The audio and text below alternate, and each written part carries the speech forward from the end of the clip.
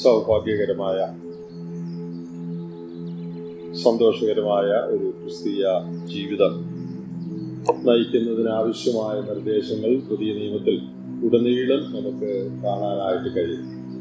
അതിൽ ഏറ്റവും ലളിതവും ഏറ്റവും മനോഹരവുമായ ഒരു വേദഭാഗമാണ് ഫിലിപ്പി ലേഖനം 4-ാം അധ്യായം. നാം അനേകവട്ടം ചിന്തിക്കുകയും ധ്യാനിക്കുകയും പ്രസംഗം കേൾക്കുകയും പ്രസംഗിക്കുകയും ഒക്കെ ചെയ്തിട്ടുള്ള, നമുക്ക് നല്ല പരിചയമുള്ള പല വാക്യങ്ങളുള്ള ഒരു അധ്യായമാണ് ഫിലിപ്പി ലേഖനം 4-ാം അധ്യായം. അതിൻ്റെ 4 മുതൽ 19 വരെയുള്ള വാക്യങ്ങളെ സൗഭാഗ്യ ക്രിസ്തീയ ജീവിത രൂപരേഖ എന്ന് വിളിക്കാം. Blue print four A blessed Christian life. Sowbhagya ക്രിസ്തീയ ജീവിത രൂപരേഖ, blue print four A blessed Christian life എന്ന് പറഞ്ഞാൽ ഏറ്റവും അനുഗ്രഹിക്കപ്പെട്ട സന്തോഷമുള്ള ക്രിസ്തീയ ജീവിതം നയിക്കുവാൻ ആവശ്യമുള്ള ഗൈഡ് ലൈൻസ്, രൂപരേഖ ഈ ഭാഗത്ത് പറഞ്ഞിട്ടുണ്ട്. പല കാര്യങ്ങൾ അവിടെയുണ്ട്. അതിൽ ആ കാര്യങ്ങൾ, പ്രധാന കാര്യങ്ങൾ നമുക്ക് പെട്ടെന്ന് ഒന്ന് നോക്കാം.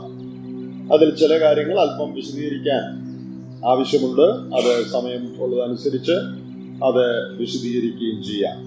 ഒന്നാമതായിട്ട് 4 മുതലുള്ള 4-ാമത്തെ വാക്യം വളരെ പ്രസിദ്ധമായ വാക്യമാണ്. കർത്താവിൽ എപ്പോഴും സന്തോഷിപ്പീൻ, സന്തോഷിപ്പീൻ എന്ന് ഞാൻ പിന്നെയും പറയുന്നു. Rejoice in the Lord always. Again I say rejoice. കർത്താവിൽ സന്തോഷിപ്പീൻ. ഒന്നാമത്തെ രൂപരേഖ, focus on the Lord, focus on Christ. ക്രിസ്തുവിൽ ശ്രദ്ധ കേന്ദ്രീകരിപ്പീൻ. എന്താ അങ്ങനെ പറയാനുള്ള കാരണം? ഈ 4 മുതൽ താഴോട്ടുള്ള വാക്യങ്ങൾ വായിക്കുമ്പോൾ കർത്താവിനോട് ബന്ധപ്പെടുത്തിയാണ് അനേക കാര്യങ്ങൾ പറഞ്ഞിരിക്കുന്നത്. ഉദാഹരണമായിട്ട് 4-ാം വാക്യത്തിൽ കേവലം സന്തോഷിപ്പിനെന്നല്ല, കർത്താവിൽ സന്തോഷിപ്പിൻ, റിജോയ്സ് ഇൻ ദ ലോർഡ്. അപ്പോൾ ഈ സന്തോഷം കർത്താവിലാണ്, കർത്താവിനോട് ബന്ധപ്പെട്ടാണ് ഈ സന്തോഷം. കർത്താവിൽ അധിഷ്ഠിതമായ സന്തോഷമാണ് ഇത്. അതിന്റെ താഴെ നിങ്ങൾ വായിക്കുമ്പോൾ 7-ാം വാക്യത്തിൽ നാം പ്രാർത്ഥിക്കുമ്പോൾ നമ്മുടെ ഹൃദയങ്ങളെയും നനവുകളെയും ക്രിസ്തുവേശുവിൽ കാക്കും. അവിടെയും ക്രിസ്തുവേശുവിനോട് ബന്ധപ്പെട്ടാണ് ഹൃദയങ്ങൾ കാക്കപ്പെടുന്നതിനെ കുറിച്ച് പറഞ്ഞിരിക്കുന്നത്.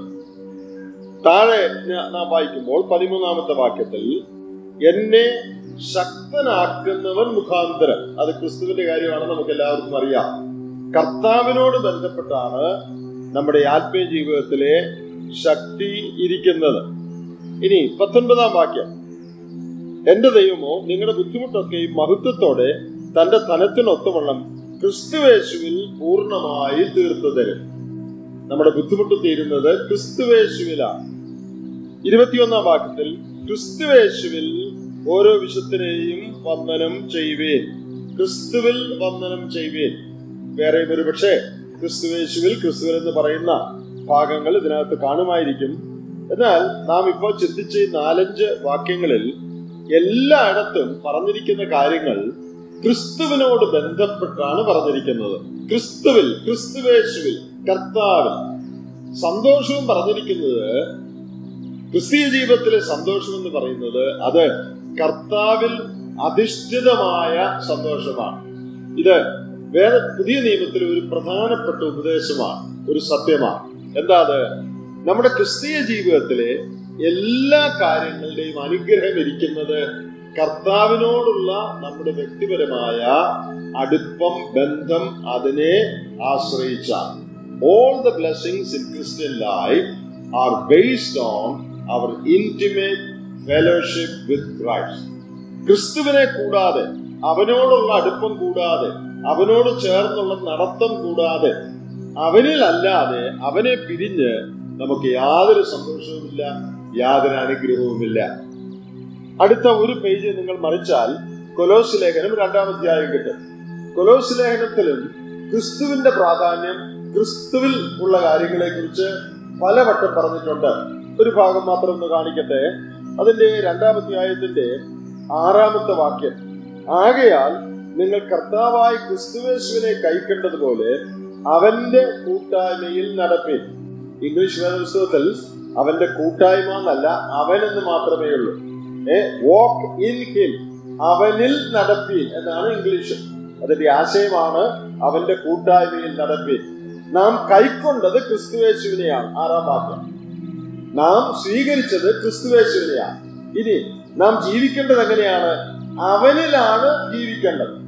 അപ്പോ നമ്മുടെ ക്രിസ്തീയ ജീവിതം അവനിലാണ്. തീർന്നില്ല. അടുത്ത വാക്യം പിന്നെയും പറയുകയാണ്, അവനിൽ വേരൂന്നിയും ആത്മീയ വർധന പ്രാപിച്ചും വളരണം. നാം വേരൂന്നേണ്ടത് അവനിലാണ്. We should be rooted in him. അവനിലേക്ക് നമ്മുടെ വേരുകൾ ഇറങ്ങിച്ചെല്ലണം. വേരുകൾ ഇറങ്ങിച്ചെല്ലുക എന്നുള്ളത് പല കാര്യത്തെ കാണിക്കുന്നതാണ്. ഒന്ന് ബലത്തെ കാണിക്കുന്നതാണ്.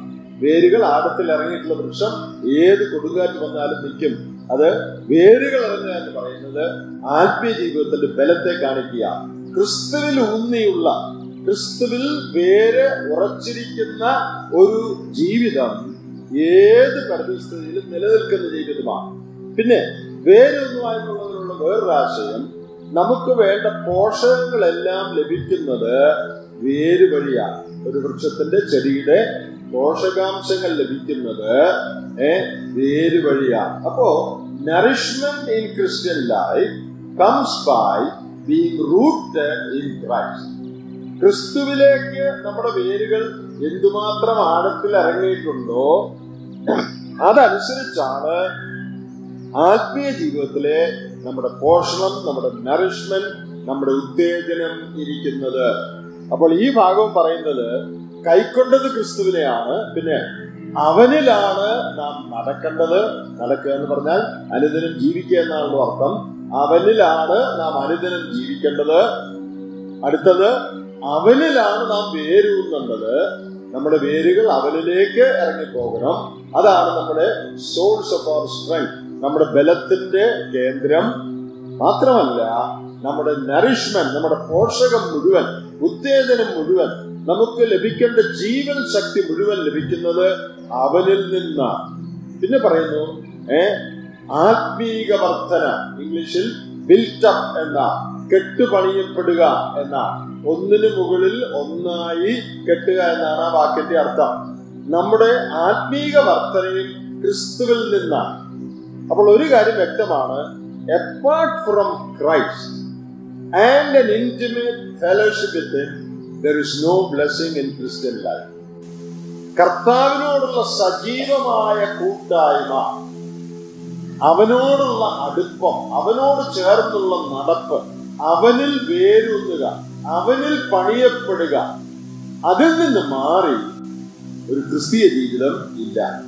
അപ്പൊ നമ്മുടെ എല്ലാം ക്രിസ്തീയ ജീവിതം സജീവമായി പോകണമെങ്കിൽ, നന്നായി പോകണമെങ്കിൽ, കുറെ ഉപദേശം പഠിച്ചുകൊണ്ടായില്ല, കുറെ പ്രസംഗം പറഞ്ഞുകൊണ്ടായില്ല, കുറെ പ്രവർത്തനങ്ങളിൽ ഏർപ്പെട്ടതുകൊണ്ടായില്ല.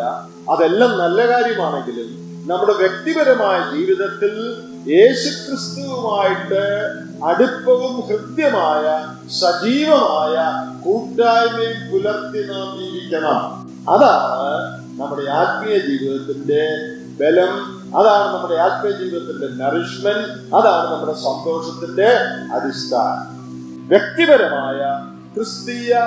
വ്യക്തിപരമായ കർത്താവിനോടുള്ള അടുപ്പം, അവനോടുള്ള കൃത്യത, അവനോടുള്ള കൂട്ടായ്മ, അവനിൽ വേരുന്നുക, അവനിൽ പണിയപ്പെടുക, അതാണ് ക്രിസ്തീയ ജീവിതം സന്തോഷമായിട്ട് മുന്നോട്ട് പോകാനുള്ള മാർഗം.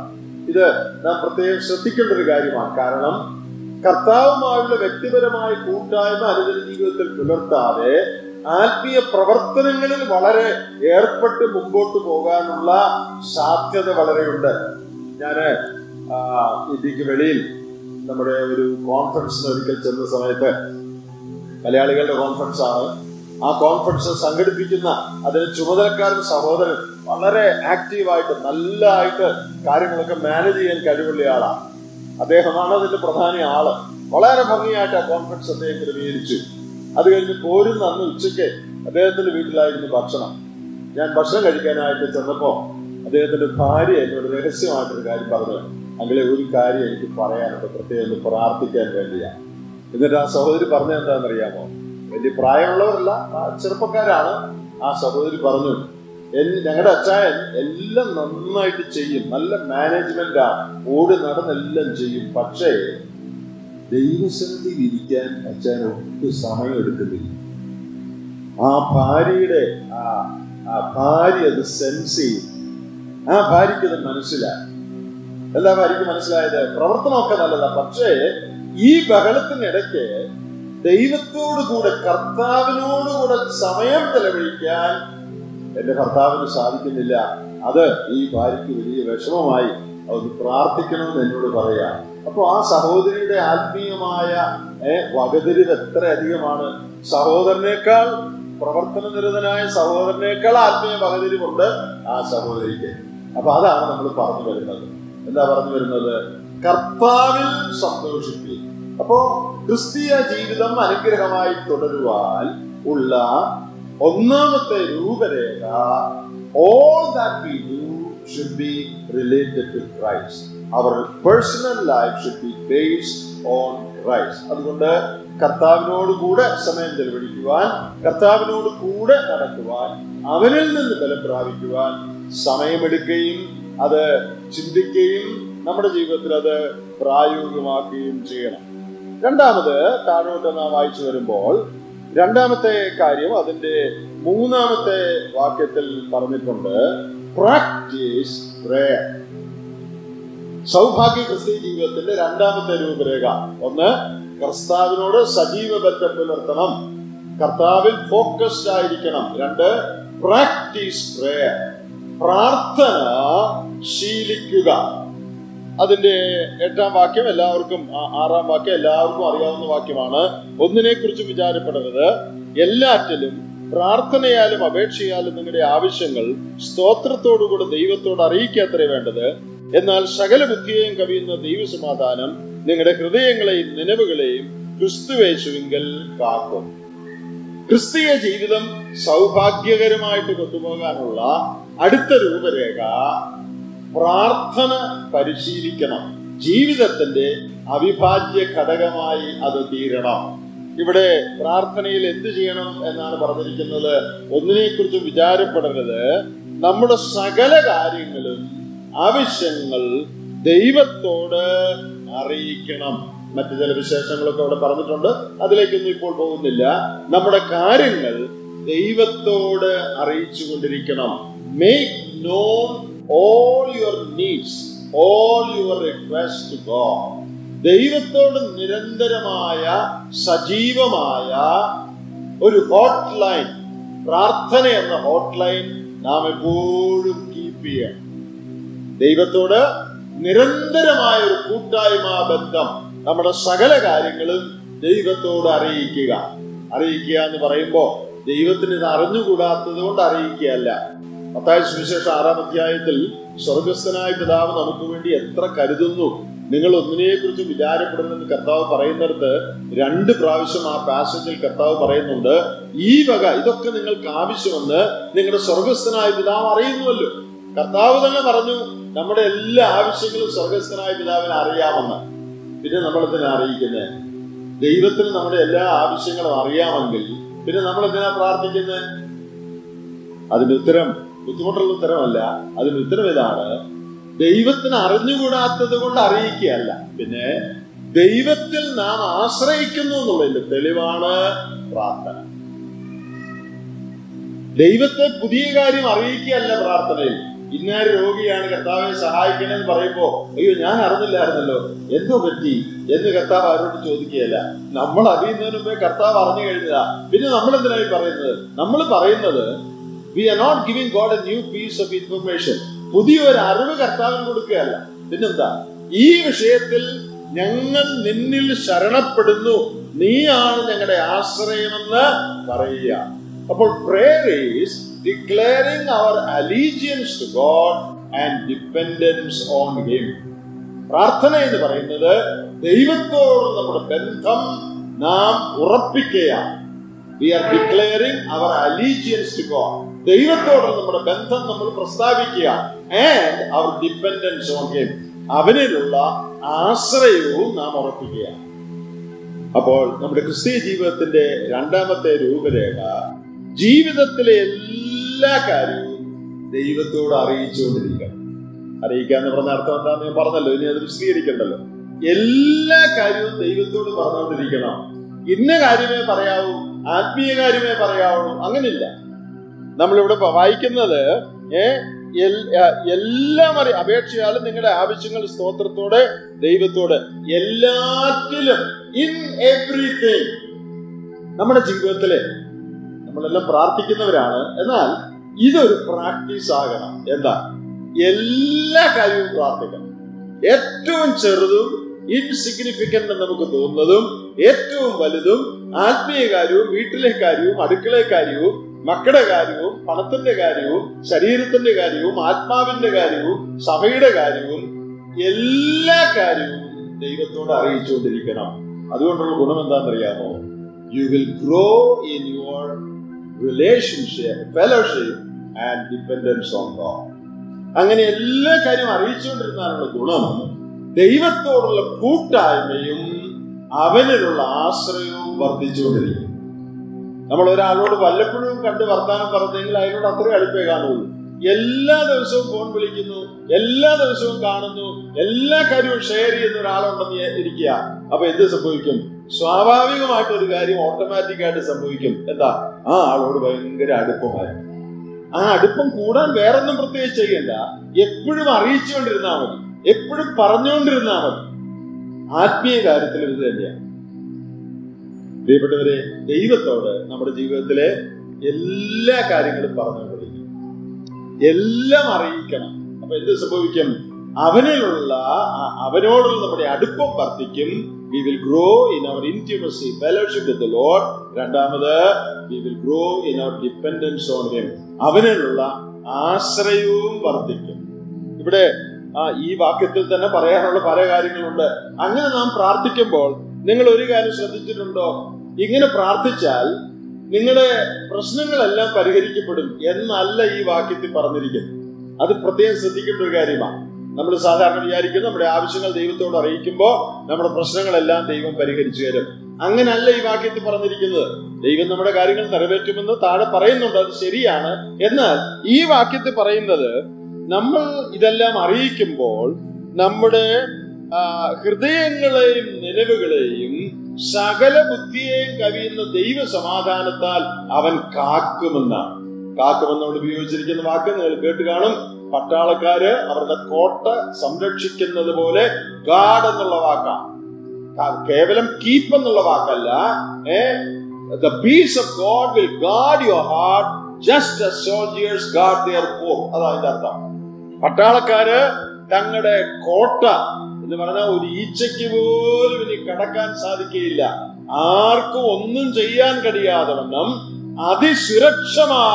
സുരക്ഷിതമായ നിലയിൽ പട്ടാളക്കാര് തങ്ങളുടെ കോട്ട കാക്കുന്നത് പോലെ നമ്മുടെ ആവശ്യങ്ങൾ നാം ദൈവത്തോട് അറിയിച്ചുകൊണ്ട് ജീവിക്കുമ്പോൾ ദൈവത്തിന്റെ സമാധാനം നമ്മുടെ ഹൃദയങ്ങളെ ഗാർഡ് ചെയ്യും. എന്തൊരു ശക്തമായ ഭാഷയിൽ അത് പറഞ്ഞിരിക്കുന്നത് അല്ലേ? പ്രാർത്ഥിച്ചാൽ ദൈവം പ്രാർത്ഥന കേൾക്കും. അങ്ങനെയല്ല ഇവിടെ പറഞ്ഞിരിക്കുന്നത്. കേൾക്കും എന്നുള്ളത് ശരിയാ, പക്ഷെ ഇവിടെ പറഞ്ഞിരിക്കുന്നത് എന്താ? നിങ്ങളുടെ ഹൃദയത്തെ കാക്കും. ഇവിടെ ഹൃദയങ്ങളെയും നിലവുകളെയും രണ്ട് കാര്യത്തെ കാക്കുമെന്ന് എന്ന് പറഞ്ഞാൽ യോർ ഇന്റലക്ട് ആൻഡ് ഇമോഷൻ, നിന്റെ ബുദ്ധിയെയും, അതായത് ചിന്താമണ്ഡലം, അതാണ് ബുദ്ധിയെയും നിന്റെ വികാരങ്ങളെയും കാക്കുമെന്നാ പറഞ്ഞിരിക്കുന്നത്. So the peace of God will rule over your thinking, your intellect, and it will also rule over your emotions. നമ്മുടെ ബുദ്ധിയെയും നമ്മുടെ വികാരങ്ങളെയും അത് കാക്കും. അവിടെ പറഞ്ഞിരിക്കുന്ന ആ സമാധാനത്തിന്റെ വിശേഷണം നോക്കുക. സകല ബുദ്ധിയെയും കവിയുന്ന സമാധാനം. എന്താ സകല ബുദ്ധിയെയും കവിയുന്ന സമാധാനം എന്ന് പറഞ്ഞാൽ? മാനുഷികമായി വിശദീകരിക്കാൻ കഴിയാത്ത സമാധാനം. A peace that cannot be explained in human terms. മാനുഷികമായിട്ട് അത് വിശദീകരണമില്ല സമാധാനത്തിന്. എങ്ങനെ ഈ സമാധാനം കിട്ടി? അതിന് വിശദീകരണമില്ല. അപ്പോൾ വിശദീകരിക്കാനാവാത്ത സമാധാനം നിന്റെ ഹൃദയത്തെ കാക്കും.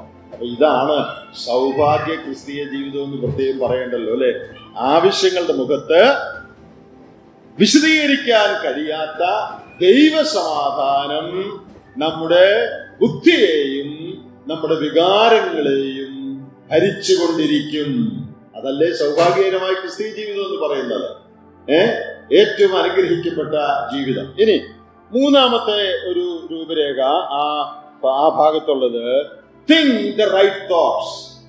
ശരിയായ കാര്യങ്ങൾ ചിന്തിക്കുക. അവിടെ 8ാമത്തെ വാക്യത്തിൽ പറയുന്നുണ്ട്, ഒടുവിൽ സഹോദരന്മാരെ, സത്യമായതൊക്കെയും ഘനമായതൊക്കെയും നീതിയായതൊക്കെയും നിർമ്മലമായതൊക്കെയും രമ്യമായതൊക്കെയും സൽകീർത്തിയായതൊക്കെയും സൽഗുണമോ പുകഴ്ചയോ അതൊക്കെയും ചിന്തിച്ചുകൊള്ളുവീൻ. Think on these things. മൂന്നാമത്തെ രൂപരേഖ think the right thoughts. ശരിയായ കാര്യങ്ങൾ ചിന്തിക്കുക. പ്രിയപ്പെട്ടവരെ, നാം എന്ത് ചിന്തിക്കുന്നു എന്നുള്ളത് ഏറ്റവും അടിസ്ഥാനപരമായൊരു കാര്യമാണ്. എന്ത് ചിന്തിക്കുമോ അതനുസരിച്ചാണ് നാം പ്രവർത്തിക്കുന്നത്. നമ്മളെല്ലാം അങ്ങനെ. മനസ്സിൽ എന്താണോ ചിന്തിച്ചുകൊണ്ട് നടക്കുന്നത് അതായിരിക്കും നാം പ്രവർത്തിക്കുന്നത്. അപ്പോൾ സദൃശവാക്യം 23:7 പ്രസിദ്ധമായ ഒരു വാക്യമുണ്ട്. ശലോമോൻ പറഞ്ഞിട്ടുണ്ട്, as a man thinketh in his heart, so is he. ഒരു മനുഷ്യൻ തന്റെ ഹൃദയത്തിൽ കണക്ക് കൂട്ടുന്നത് പോലെ തന്നെയാകുന്നു എന്ന് പറഞ്ഞാൽ ഇതിന്റെ അർത്ഥം, ഒരാള് എന്താണോ ചിന്തിക്കുന്നത് അതനുസരിച്ചാണ് അയാൾ പ്രവർത്തിക്കുന്നത്. അതാണ് അയാളുടെ ശരിയായ അവസ്ഥ. As a man thinks in his heart, so is he. സദൃശവാക്യം 4:23 ജ്ഞാനിയായ ശലോമോൻ പറഞ്ഞിട്ടുണ്ട്, നിന്റെ ഹൃദയത്തെ സകല ജാഗ്രതയോടും കൂടെ കാത്തുകൊള്ളുക, ജീവന്റെ ഉത്ഭവം അതിൽ നിന്നല്ലോ ആകുന്നു. Keep your heart with all diligence, for out of it spring the issues of life. ജീവിതത്തിലെ സകലവും ഉത്ഭവിക്കുന്നത് നിന്റെ ചിന്തയിൽ നിന്നാണ്. നീ എന്താണോ ചിന്തിച്ചുകൊണ്ട് നടക്കുന്നത് അതാണ് നീ ആകുന്നത്. നീ എന്താണോ ചിന്തിച്ചുകൊണ്ടിരിക്കുന്നത് അതാണ് നീ ആകുന്നത്. മാത്രമല്ല, അതാണ് നീ ചെയ്യുന്നത്. അപ്പോൾ ഇവിടെ നല്ല ഒരു നിർദ്ദേശം നമുക്കുണ്ട്. ഇതൊക്കെയും ചിന്തിച്ചുകൊള്ളുവീൻ. അവിടെ ഒരു ലിസ്റ്റ് പറഞ്ഞിട്ടുണ്ട്. ആ ലിസ്റ്റ് ഇപ്പോൾ നമുക്ക് വിശദീകരിക്കാൻ സമയമില്ല. സത്യമായത്, ഗുണകരമായത്, നേരായത്, വിശുദ്ധമായത്, ഇങ്ങനെയുള്ള കാര്യങ്ങൾ വേണം ചിന്തിച്ചുകൊണ്ട് നടക്കാൻ. ആവശ്യമില്ലാത്ത കാര്യങ്ങൾ, ആകുലപ്പെടുത്തുന്ന കാര്യങ്ങൾ, മോശമായ കാര്യങ്ങൾ, മറ്റുള്ളവരുടെ കുറ്റം, അങ്ങനെയുള്ള കാര്യങ്ങൾ അത് ചിന്തിച്ചുകൊണ്ടിരിക്കരുത്. ഒരാൾ പറഞ്ഞിട്ടുണ്ട്, ഏത് നേരവും അമ്മായിയമ്മയുടെ കുറ്റം ചിന്തിച്ചുകൊണ്ടിരുന്നാൽ നീ വലുതാകുമ്പോ, നീ കുറച്ചു കഴിയുമ്പോ നീയും അമ്മായിയമ്മയെ പോലെ ആകും. ഒരു പ്രസംഗൻ പറഞ്ഞൊരു വാചകമാണ്. ഏത് നേരവും അമ്മായിയമ്മയുടെ കുറ്റം ചിന്തിച്ചുകൊണ്ടിരുന്നാൽ കുറച്ചു കഴിയുമ്പോൾ നീ ആ അമ്മായിയമ്മയെ പോലെയാകും. അപ്പൊ അത് ചിന്തിച്ചുകൊണ്ടിരിക്കരുത്. നെഗറ്റീവായ ആവശ്യമില്ലാത്ത കാര്യങ്ങൾ ചിന്തിച്ചുകൊണ്ടിരിക്കരുത്. അത് നിന്റെ ജീവിതത്തെ സ്വാധീനിക്കും. നീ അതുപോലെയാകും, നീ അതുപോലെ പ്രവർത്തിക്കും. അതുകൊണ്ട് ഇവിടെ പറഞ്ഞിരിക്കുന്ന നല്ല കാര്യങ്ങൾ. മറ്റൊരു കാര്യം ആ വാക്യത്തിൽ നിന്ന് പറയാനുള്ളത്, ഈ വാക്യം നമ്മെ പഠിപ്പിക്കുന്ന, ചിന്തയെക്കുറിച്ച് പഠിപ്പിക്കുന്ന വേറൊരു കാര്യം, we can choose what to think.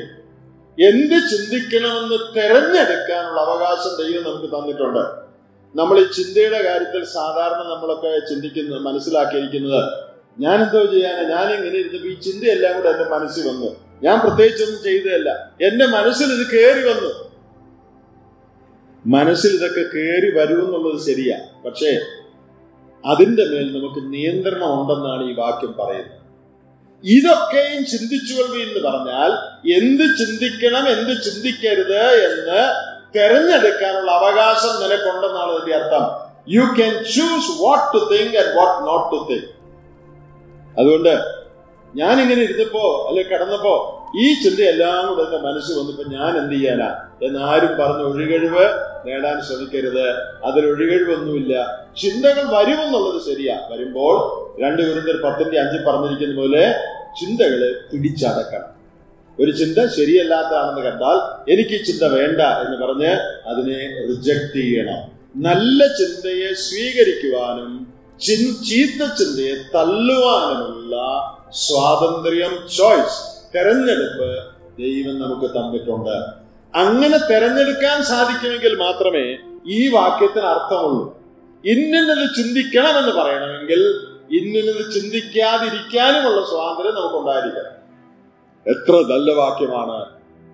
Think the right thoughts. ക്രിസ്തീയ ജീവിതം സൗഭാഗ്യകരമായി നയിക്കണമെങ്കിൽ മൂന്നാമത് ശരിയായ കാര്യങ്ങൾ ചിന്തിക്കണം. ഇനി നാലാമത് അതിന്റെ താഴോട്ടുള്ള വാക്യങ്ങൾ പറയുന്നത് പ്രാക്ടീസ് കണ്ടെന്റ്മെന്റ്. സംതൃപ്തി ജീവിതത്തിൽ പരിശീലിക്കണം. നിങ്ങൾ ഈ താഴോട്ടുള്ള വാക്യം നോക്കിയാൽ സംതൃപ്തി എന്നുള്ള വാക്ക് 3 പ്രാവശ്യം മലയാള വേദപുസ്തകത്തിൽ വന്നിട്ടുണ്ട്. ഇംഗ്ലീഷിൽ ചിലരുടെ അല്പ വ്യത്യാസമുണ്ട്. എന്നാൽ മലയാളത്തിലെ ആശയം അനുസരിച്ച് ഞാൻ പറയുകയാണ്. അതിന്റെ 11ാം വാക്യം നോക്കിയേ. ബുദ്ധിമുട്ട് നിമിത്തമല്ല ഞാൻ പറയുന്നത്, ഉള്ള അവസ്ഥയിൽ അലംഭാവത്തോടിരിപ്പ. ഇംഗ്ലീഷിൽ കണ്ടെന്റ്മെന്റ് എന്നാണ്. അലംഭാവം എന്ന് പറയുന്നത് സംതൃപ്തിയാണ്. തൃപ്തിയോടിരിപ്പാൻ ഞാൻ പഠിച്ചിട്ടുണ്ട്. താഴെ 12ാം വാക്യം, തൃപ്തനായിരിക്കാനും വിശന്നിരിപ്പാനും. അപ്പോൾ തൃപ്തനായിരിക്കുക ഇംഗ്ലീഷിൽ ഫുൾ എന്നുള്ള വാക്കാണ്. ഫുൾ ആകുമ്പോഴാണല്ലോ നമ്മൾ തൃപ്തരാകുന്നത്. ഭക്ഷണം കഴിച്ച് വയറ് നിറയുമ്പോൾ നമുക്ക് തൃപ്തിയായി. അപ്പൊ ഫുൾ എന്ന് പറയുന്നത് തൃപ്തി എന്ന് പറയുന്നതും ബന്ധമുള്ള ആശയങ്ങളാണ്. ഇംഗ്ലീഷിൽ ഫുൾ എന്നുള്ള വാക്കാണ്, മലയാളത്തിൽ തൃപ്തി എന്നുള്ള വാക്കാണ്. ഇനി താഴോട്ട് വരുമ്പോൾ 18ാം വാക്യത്തിന്റെ ഒടുവിലത്തെ ഭാഗം, എപ്പഫ്രായിത്തോസിന്റെ കയ്യാൽ ഞാൻ പ്രതിഗ്രഹിച്ച് തൃപ്തനായിരിക്കുന്നു. ഇംഗ്ലീഷിൽ ഐ ആം ഫുൾ എന്നാണ്. അപ്പൊ ഈ 3 ഭാഗത്ത് മലയാളത്തിൽ തൃപ്തി എന്നുള്ള വാക്ക് ഉപയോഗിച്ചിട്ടുണ്ട്. ക്രിസ്തീയ ജീവിതത്തിന്റെ മുഖമുദ്രയാണ് തൃപ്തി. ഒരു നല്ല വിശ്വാസിയുടെ, നല്ല ക്രിസ്തീയ ജീവിതത്തിന്റെ ഒരു ലക്ഷണം എന്താണെന്നറിയാമോ? അയാൾ തൃപ്തനായി എന്ന് പറഞ്ഞാൽ ആത്മീയ ജീവിതത്തിൽ എനിക്കിത് മതി, ഇനി വേണ്ട എന്ന് പറയുന്ന തൃപ്തിയല്ല. ആത്മീയ കാര്യങ്ങളിൽ നാം ഇനിയും വാഞ്ചിച്ചുകൊണ്ടിരിക്കണം. എന്നാൽ ജീവിതത്തോടുള്ള ബന്ധത്തിൽ, ജീവിത സൗകര്യങ്ങൾ, ധനം, മറ്റ് ജീവിതത്തിന്റെ കാര്യങ്ങളിൽ we should always be satisfied, we should always be content. ഇനി അവിടെ പറയുന്ന ഒരു കാര്യം ശ്രദ്ധിക്കുക, ഇത് ഓട്ടോമാറ്റിക് ആയിട്ട് വരികയല്ല. ഈ തൃപ്തി എന്നുള്ളത് ഓട്ടോമാറ്റിക് ആയിട്ട് ഇങ്ങനെ വരുന്നതല്ല, അത് നാം പരിശീലിച്ചാലേ വരൂ. പൗലോസ് പറയുന്ന നോക്കുക, 11ാം വാക്യത്തിൽ, അലംഭാവത്തോടിരിപ്പാൻ ഞാൻ പഠിച്ചിട്ടുണ്ട്. ഇംഗ്ലീഷിൽ ഐ ഹാവ് ലേൺ. ഞാനത് പഠിച്ചിട്ടുണ്ട്. താഴെ 12ാം വാക്യത്തിൽ, ബുദ്ധിമുട്ട് അനുഭവിപ്പാനും എല്ലാം ഞാൻ ശീലിച്ചിരിക്കുന്നു. അതും ഇംഗ്ലീഷിൽ ലേൺഡ് എന്നുള്ള വാക്കാണ്. അപ്പോൾ തൃപ്തിയോടിരിപ്പാൻ ഞാൻ പഠിക്കുകയും ഞാനത് ശീലിക്കുകയും ചെയ്യണം. ഇത് വളരെ പ്രധാനപ്പെട്ട ഒരു കാര്യമാണ്. നമ്മുടെ ക്രിസ്തീയ ജീവിതത്തിൽ തൃപ്തിയോടിരിക്കുവാൻ നാം പഠിക്കണം. എങ്ങനെയാ പഠിക്കുന്നത്? ആത്മീക സത്യങ്ങൾ, നമുക്ക് ദൈവവചനത്തിൽ ദൈവം നൽകിയിരിക്കുന്ന ആത്മീക സത്യങ്ങൾ നമ്മുടെ ചിന്തകളെ ഭരിക്കുകയും അതിന്റെ അടിസ്ഥാനത്തിൽ നാം മനഃപൂർവ്വം തൃപ്തരാവുകയും ചെയ്യണം. ഉദാഹരണമായിട്ട് പറഞ്ഞാൽ, നമ്മുടെ ആവശ്യങ്ങളെല്ലാം നിറവേറ്റിക്കൊള്ളാമെന്ന് ദൈവം പറഞ്ഞിട്ടുണ്ട്. ദൈവം ഒരിക്കലും കൈവിടുകയില്ല, ഉപേക്ഷിക്കുകയില്ല എന്ന് ദൈവം പറഞ്ഞിട്ടുണ്ട്. നമുക്ക് ചില ബുദ്ധിമുട്ടുകളൊക്കെ ഉണ്ടെങ്കിലും ദൈവത്തോട് ഇത് പറയുമ്പോൾ ദൈവം ആ കാര്യങ്ങൾ നിറവേറ്റി തരാമെന്ന് പറഞ്ഞിട്ടുണ്ട്.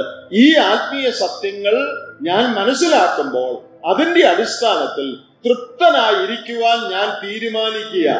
തൃപ്തി എന്ന് പറയുന്നത് ഒരു ഫീലിംഗ് അല്ല, അതൊരു ഫാക്റ്റാണ്. സംതൃപ്തി എന്ന് പറയുന്നത് എന്റെ മനസ്സിലുണ്ടാകുന്ന ഒരു വികാരം, ഒരു തോന്നലല്ല, അതൊരു വസ്തുതയാണ്. I decide to be satisfied. I choose to be content. ഇത് നമ്മള് പ്രാക്ടീസ് ചെയ്യുന്ന ഒരു കാര്യം. ഏത് പരിതസ്ഥിതിയിലും ഞാൻ തൃപ്തനായിരിക്കും. എനിക്ക് ഒത്തിരി ഉള്ളത് കൊണ്ടല്ല, അതെല്ലാം വിവരിക്കാൻ ഇപ്പൊ സമയമില്ല. പൗലോസ് പറയുന്നുണ്ട്, ഒത്തിരി ഉണ്ടോ ഇല്ലയോ, ഉള്ള അവസ്ഥയിൽ അലംഭാവത്തോടിരിപ്പാൻ. 11ാം വാക്യം, ചിലപ്പോ ഉണ്ടായിരിക്കും, ചിലപ്പോ ഇല്ലായിരിക്കും. ഏതവസ്ഥയിലാണെങ്കിലും ഞാൻ തൃപ്തനായിരിക്കും. ഇനി അതിന്റെ സീക്രട്ട്, അതിന്റെ സ്പിരിച്വൽ സീക്രട്ട് 13ാം വാക്യത്തെ പറഞ്ഞിട്ടുണ്ട്, എന്നെ ശക്തനാക്കുന്നവൻ മുഖാന്തരം ഞാൻ സകലത്തിനും മതിയാകും. ഏത് പരിതസ്ഥിതിയിലും തൃപ്തനായിരിക്കാൻ എനിക്ക് എങ്ങനെയാ സാധിക്കുന്നത്? എന്നെ ശക്തനാക്കുന്ന ഒരുത്തനാണ്. അവിടെ ആ വാക്യം, എന്നെ ശക്തനാക്കുന്നവൻ എന്നുള്ള വാക്യത്തിന്റെ ശരിയായ തർജ്ജമ, I can do all things through Christ who imbibes strength into me. എന്റെ ഉള്ളിലേക്ക് ശക്തി പ്രവഹിപ്പിക്കുന്ന ക്രിസ്തു മുഖാന്തരം എന്നാണ് ശരിയായ തർജ്ജമ.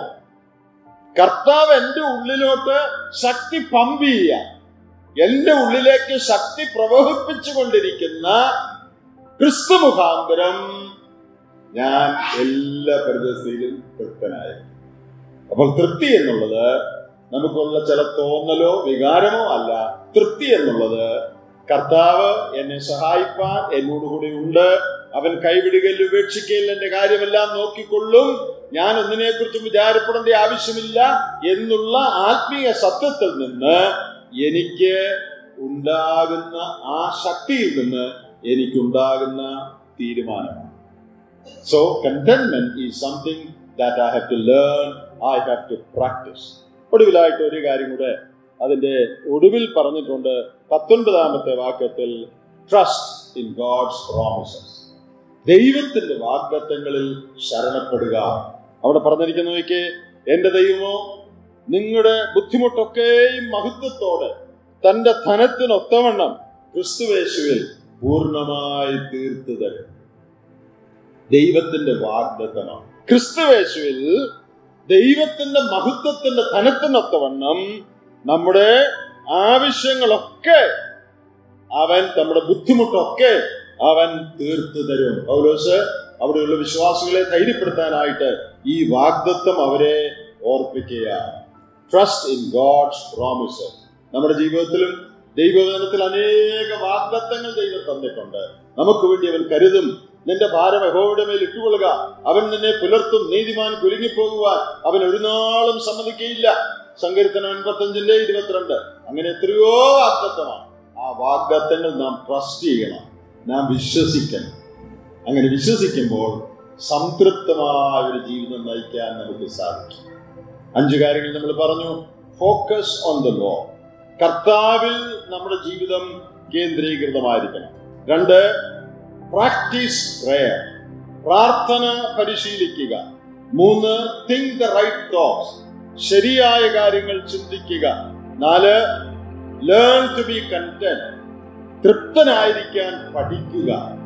5, ട്രസ്റ്റ് ഇൻ ഗോഡ്സ് പ്രോമിസസ്, ദൈവത്തിന്റെ വാഗ്ദത്തങ്ങളിൽ ശരണപ്പെടും.